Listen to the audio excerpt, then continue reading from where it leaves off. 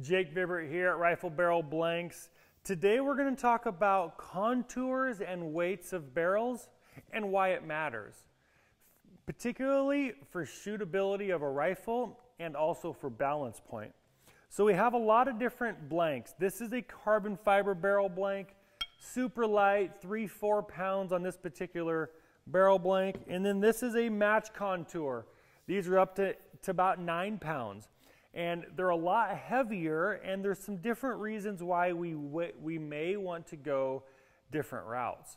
The first thing is obviously stiffness of the contour and the barrel. The thicker that barrel is, the more stiff it's really going to be. Obviously, you have more metal around the bore to really support it in a stiff way. So the thicker that barrel is, the more stiff it will be. Obviously, what comes with stiffness? Typically, accuracy comes with stiffness as well. So you're going to have a nice, accurate barrel when you go with something that's a very heavy-duty, stiff barrel. That doesn't mean that carbon fiber barrels don't shoot well. Carbon fiber barrels can shoot very, very well. Basically, this is a trimmed-down piece of steel inside of here to save weight, and then the carbon fiber is layered over that steel to create more stiffness. And so the steel is skinnier on the inside, but the carbon fiber wrapped around maintains some stiffness in this particular barrel.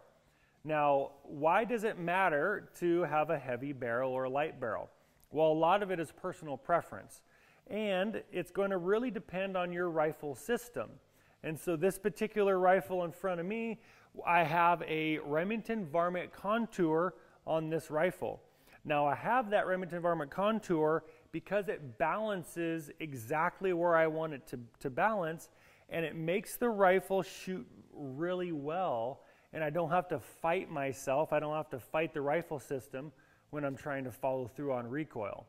And so the balance point of the rifle for me is right in front of the mag well a few inches, and it allows that center balance point, for me to have a really good shooting rifle that I can manage, and I can also control the recoil very well.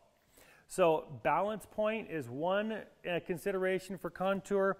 Obviously, with a carbon fiber type barrel, for example, the balance point is going to be what? It's going to be more towards the rear of the gun, and then a very heavy duty truck axle, some people call them. This is a competition contour. It's going to put a little bit more weight in the center of that gun, and then obviously in the front of the gun, so you can dial in your balance point wherever it's going to be as well.